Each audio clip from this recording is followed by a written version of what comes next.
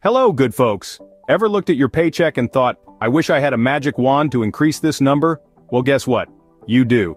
It's called salary negotiation, and it's a crucial skill that can significantly impact your earnings. Today, we're going to explore 6 tips to ace this art, from doing your homework to perfecting your timing and confidence, all the way to the negotiation table itself. So buckle up. We're about to dive into the sea of salary negotiations. But before we do, hit that like button and subscribe to our channel. You wouldn't want to miss out on all our future career hacks, would you? Now, you wouldn't walk into a lion's den without a plan, would you? The same applies to salary negotiations.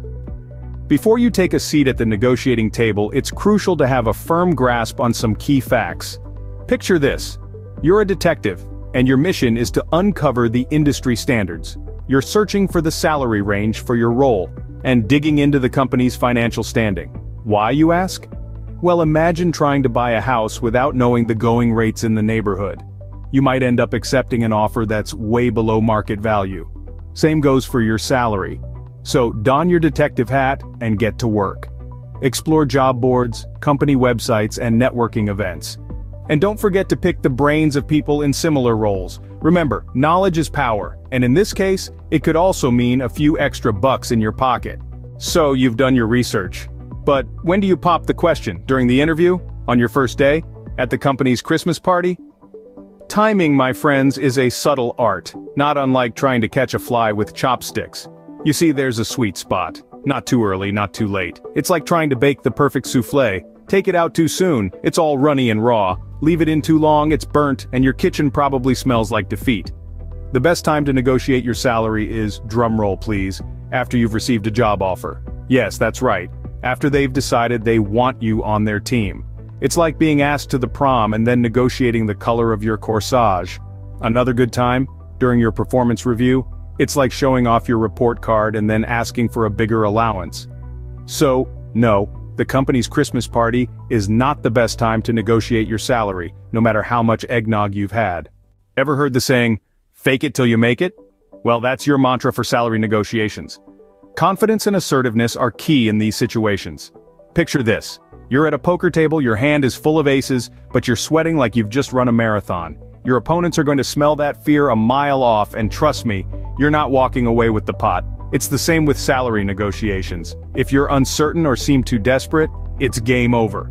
You're not doing a rain dance hoping for a salary shower. You're a professional with skills and experience who deserves proper remuneration. So, don't shuffle in there like a kid on the first day of school. Stride in like you own the place. Make your case firmly, clearly, and assertively. Remember, confidence doesn't mean arrogance. It's about knowing your worth and standing your ground. So, put on your best confident face. Remember, you're not begging for charity, you're negotiating your worth. Alright folks, it's showtime. Time to put your research, timing, and confidence to good use. Let's dive right into the deep end of the salary negotiation pool. So, you're sat across the table from your potential employer or possibly on a video call, and it's time to talk numbers. Remember, this is not a battle, it's a conversation, a slightly nerve-wracking conversation, sure, but just a conversation nonetheless. First things first, be clear about your expectations. This is not the time to be as mysterious as the Bermuda Triangle. Say it out loud, with conviction. But remember, don't let your request sound like a demand, or they might think you're trying to rob a bank, not negotiate a salary. Now you need to keep your cool. Picture yourself as a cucumber. Why a cucumber, you ask? Well, because you need to be as cool as one. Even if the employer's counteroffer makes you want to jump out of your seat and yell bingo, keep that poker face on. Next, be ready to compromise. You're not buying a used car here, you're setting the terms of your employment. So if they can't meet your exact number, don't shut down faster than a laptop with a dead battery.